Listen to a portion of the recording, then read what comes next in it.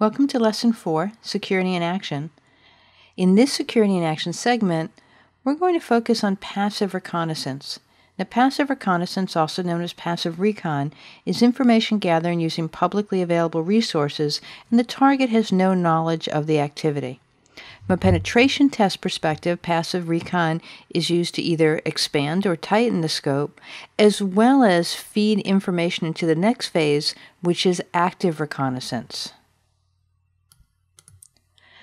So the passive recon tool we're going to take a look at is using Netcraft. I'm at netcraft.com just to find out more information about a website and what technologies a website might be running. So over here on the right-hand side, I've got an option, what's that site running? I want to find out what CNN.com is running.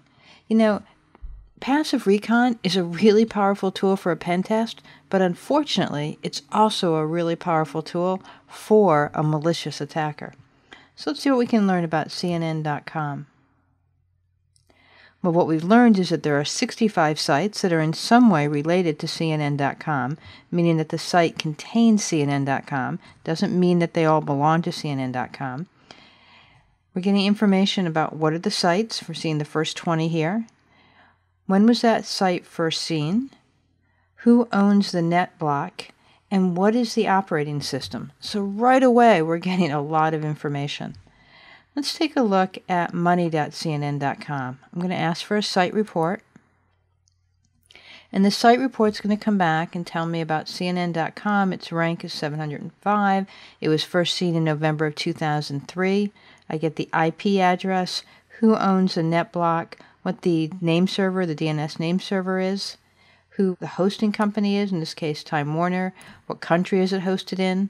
I get the entire history, the NetBlock owner, in this case it's been Turner Broadcasting Systems, the IP address that's been used over time, the operating system, what the web server is, and the last time that was seen, or last time this was updated.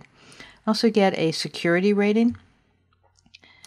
And then if we start scrolling down, I can find out there are 9 known web trackers used, and the categories, how they're used. Then come down further and I can learn about site technology, the client-side technology, client-side scripting frameworks, the RSS feed, the tools that are being used to aid web development, the character encoding, what type of HTTP compression, the doc type, HTML5 being used in this case because the doc type was listed as that, and CNS. So quite a bit of information right away about the site. Let's see if it varies at all from the home site, www.cnn.com, first seen in October 1995. Well, if we're going to ask for a site report there, getting the IP address, but also the IPv6, who the NetBlock owner is, the name server, the DNS admin, the NetBlock owner, the IP address, which has not changed. It is a Linux operating system. It's a varnished web server. Again, very, very good security rating. Learning about what web trackers are being used.